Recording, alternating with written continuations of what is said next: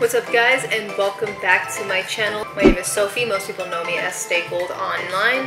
And in this video, we're gonna shoot some Q&A, and I've pulled these questions from Instagram polls. As important it is for the practical part of barbering, there's another aspect to that, and that is the mental side of it as well. I wanted to answer a couple of your guys' questions that I've saved from a previous Q&A. And again, you guys, I appreciate all of you guys for always leaving comments and questions and everything like that, because I think when you ask those things, they kind of also help me as well as an educator to be triggered by certain questions, to think about, okay, next time I do a video, I should definitely talk about this because I remember somebody asking those questions. So the more you guys kind of get engaged with my page, I'm actually taking a lot of notes as well to make sure that I'm providing you guys also some value every time you tune in, to whether it's going to be on my Instagram, whether it's on, here on YouTube, Facebook, all the way down to TikTok, just to give you guys, shorter versions of everything. So again, thank you guys for always getting involved with those Q&As. So I'm just going to go down the list. And these are probably more of the common questions that I get the most. And oftentimes too, when I am doing Q&As, another thing to remember is don't ever feel like your question is not a good question, because I can guarantee you, if we were in a room full of people and there was a question that you had asked, whether people raise their hand or not, there's got to be at least 5 other people in that room, if not more, that have the same exact question as you. So don't ever feel doubtful about your questions, no matter what level, because somebody can relate, always. When was the first time you ever cut somebody's hair, and how did it turn out? I really don't care what level you are. If it's your first haircut ever, you best believe it's not going to be the best haircut that you can produce. Everything comes in stages, so everybody's day one is going to be the same exact way. If you've had no prior experience to how to cut hair, you're going to do a shitty haircut. It happens. I've done, let's see, my first haircut experience. Okay, let me tell you about my first haircut I did wasn't a real one that I could base off of, because it was just one of my friends who asked me to trim her ends, and I only did just like the dusting off the ends. It wasn't anything crazy like a fade or anything. But let me tell you about the first time I actually faded somebody in a barbershop. It wasn't horrible. It just took me a really long time. And I can't say it was like the most perfectly blended haircut I've ever done. It was just the transitions were okay to where, nothing really stood out. But for me to readjust the fade, because I kept chasing those lines hard because I didn't know where to stop my fades, that was probably the most challenging thing I did when I did a haircut for the first time in a barbershop.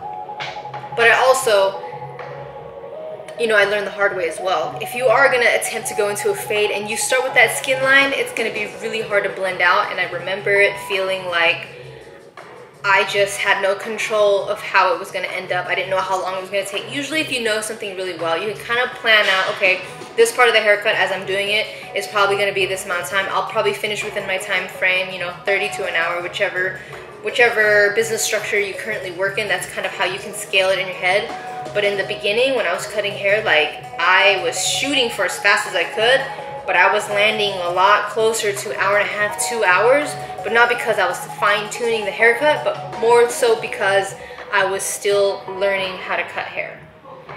To bring that to right now, if you are scared of cutting slow, do not kind of let that feeling go, because it literally comes in phases. The faster you get is just because of the practice and the skill sets you've already built to get better at it. Don't think that there is just some shortcut way to cut and that's going to save you time. It's more so of you understanding the process of what you're going through as best as you can. You got to know that like the back of your hand, and that is what's going to allow you to have the speed later on. Did you have to cut people in your life to get to the stage? Or in other words, be successful? To answer your question, yes. You gotta think about the people you spend the most time with. Usually they say it's you're just the top 5 people that you spend the most time with.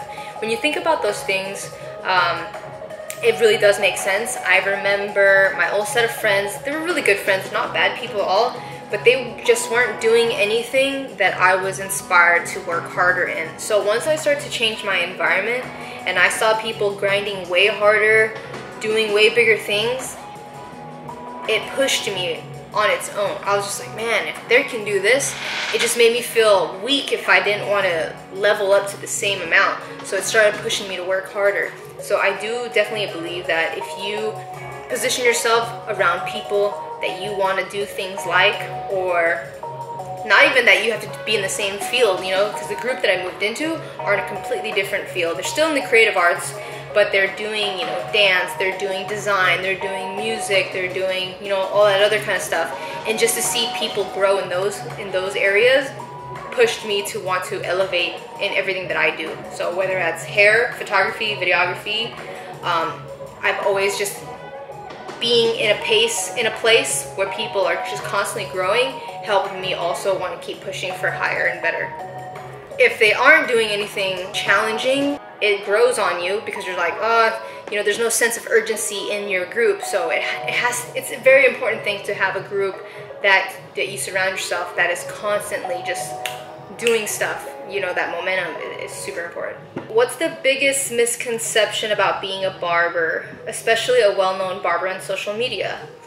This is a great question. I think a lot of people have this, but the biggest misconception, I don't know about misconception, but I mean, it's different today than it was 10 years ago. 10 years ago, I felt like if I told somebody I was a barber, people just looked down on it like you worked at McDonald's. Like, it just wasn't a very interesting topic that people would want. Like, now if I say it, people are like, oh my god, that's cool. Like, they want to know more, you know? But back then, I feel like it just wasn't, it didn't have the respect that it does now due to social media blowing it up so big. And then I guess the other part of this question was the misconception of being a well-known barber on social media. I mean, there's two groups that I feel this kind of gets to.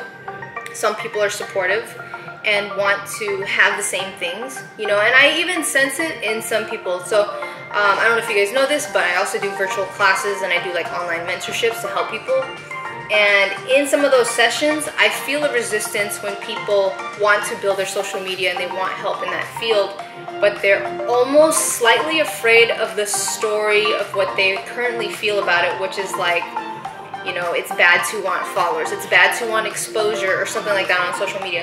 And the point of social media is for you to grow, is for you to share your craft, right, and inspire people and be relatable to your audience and build that organic following that most people want. It's a constant build of you learning everything you've done, because now when you put it out there, everybody can see it without you even having to say anything. It's almost like the work itself represents you before you even have to write a caption about it. People will be able to see the passion through the feed, through the visuals, through what you create, and then as a reward, people share your images, people save your content. And so to be well known on social media is a side effect to your hard work. From the beginning, it was never like, okay, well, I'm gonna do a certain amount of these so I can gain 1,000 followers. It was never like that. I've had a super organic growth from 2012 until now. And it's purely based on things that I like to do and I enjoy and that I want to share with people. And through that process, I was able to gain a super organic audience. And also, you got to keep in mind too, like when I think about people that have huge followings, that isn't easy. I don't know if you guys noticed, but to reach 1 million followers, to reach, you know, anything above 500, that is a really difficult thing to maintain. The crazy thing is, you know, these misconceptions that people believe about social media influencers and just well-known people in different industries is that it's easy or something to get to that point. There is a reason people have these high numbers, because they're able to maintain a certain type of consistency within their pages.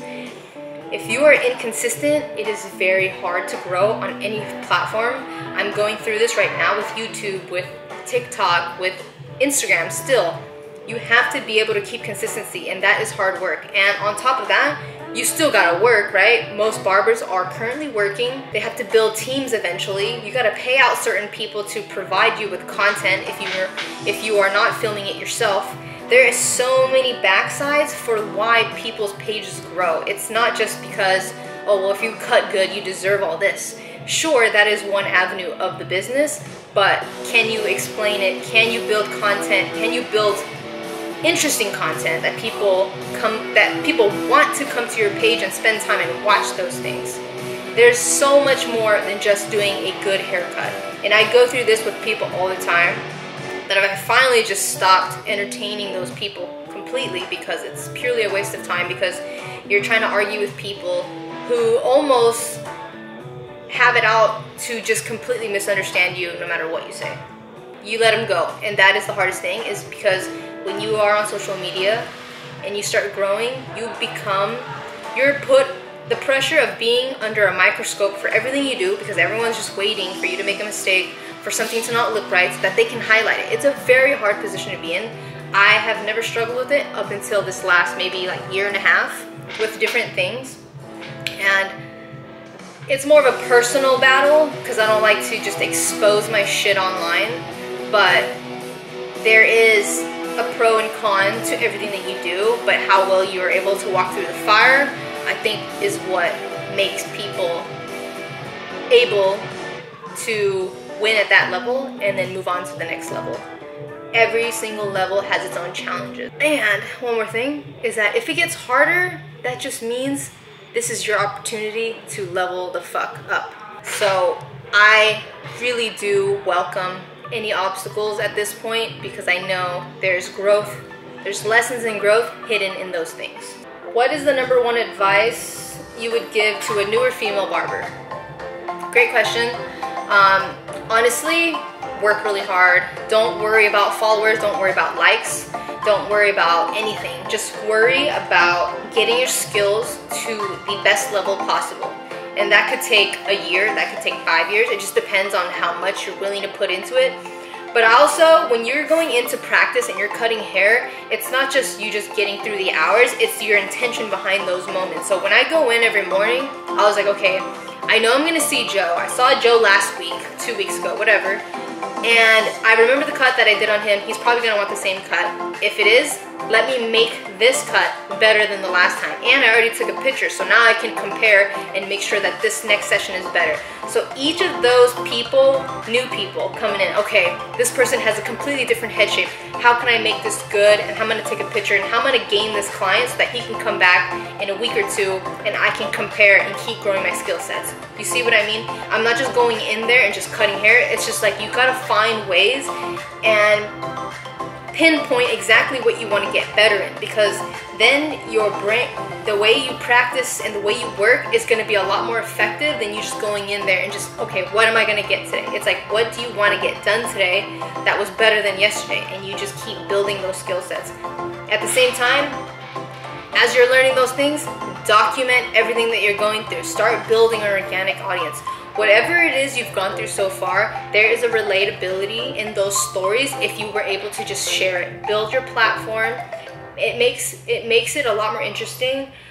You just don't know what kind of brand ambassadorships you're gonna get into. Like, I wouldn't be where I am today if I didn't build my page the way I did. And it wasn't anything crazy. I was just documenting. I was just telling people my story about things that I was going through then and now, and it attaches to people, and people like the story that they want to collaborate on different things, and you just really don't know where that's going to take you. So if you just stay true to yourself, build your journey, document it, like, hey, if I'm learning something, I will write in there, hey, I'm still learning how to do this, and people appreciate that, to where I'm even having my clients recognize that as well, to where they're saying, you know what, I love coming to you because you're still educating yourself. Even where you're at right now, you're still going through stuff, you're still investing into education and learning something. And that's valuable for them, because they're just like, okay, well, if I want something new, I know Sofie's gonna be able to do that, because she's always constantly researching and developing different things, so that could be added on to what kind of cut that they currently have or maybe want next. Just a tip for that. What is it that I would say sets you apart from barbers like JC the Barber, Rob the Original, ... Both of them are individually amazing in different ways. The thing is, you can see these people as inspirations and something you kind of want to similarly be like, but at the same time, you gotta put a twist on your own and create your own vibe, right? Rob the Original is an amazing barber. He does a lot of hair art, and that's his thing. Nobody can touch it because that's just something he practices every day. JC the Barber works on celebrities, musicians, and I don't even know. I'm not even fully updated to what he's up to now. But he's actually one of the reasons why I started learning how to charge more and value myself. And I heard this at a seminar years ago. He probably has no idea that I even took 2 sentences from his presentation and it changed the course of my barbering career in that moment. But when I see Rob is a great example. He's just constantly recreating himself in different ways, doing what he's always done, but in different ways, and is constantly being able to grow that. I look at it as, okay, I need to redo what I'm doing now and somehow change it and make it more interesting and keep growing and keep staying relevant. He helps me with that. So you find these people that are constantly elevating and growing, and you think about what they're doing and how can you apply yourself the same way and do that as well.